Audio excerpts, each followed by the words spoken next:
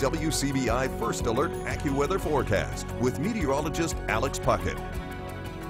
Well, as expected, a little bit of range of temperatures as we head into the afternoon across the area. Most of us are in the 60s, but you can see in the far northwestern parts of our area, we're still in the 50s. 54 in Oxford. We're at 59 in Tupelo. I do expect Tupelo to make it in the 60s today, but sitting in also at 54 in Corinth, 57 in Iuka. So certainly a good bit cooler further off to the north and west. We're dealing with the cloud cover area wide as well. This view from Vernon, Ralph Insurance Skycam at Durham's Pharmacy. So it is a cloudy afternoon.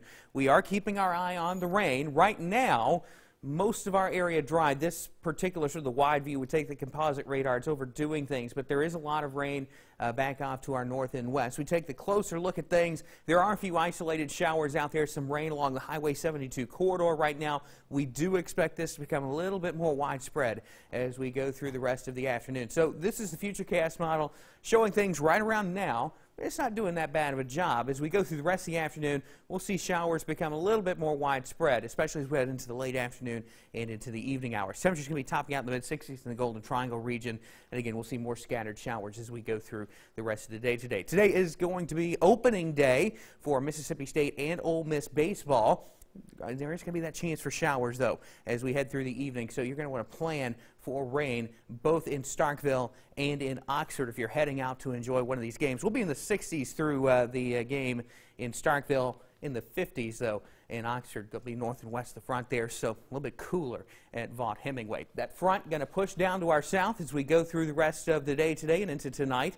As we head into tomorrow, an isolated shower not out of the question, but mainly dry and cool. That front lifts back to our north Saturday night, though, so for Sunday, we'll be warming right back up. As we head into next week, heavy rain and a lot of it on the way, it looks like. This is just one forecast model. It's not gospel, but I wanted to show you this particular model showing from today into the weekend. Rainfall totals generally anywhere from a ½ inch to 1.5 inches, but then a lot of rainfalls as we head into the work week next week. We could certainly see some rainfall totals in the 3 to 5 inch range, and there's some indication we could get higher than that in some spots. So flooding, not out of the question as we head into next week with a lot of rain on the way. Temperatures in the 60s today, 50s Saturday, back into the 60s Sunday, and then we'll be in the 50s as we head into the work week next week. We got a couple of furry friends here in the studio. It's Friday. That means Pets Without Partners is coming up. Uh-oh, he's making a run for it. Pets Without Partners right after this.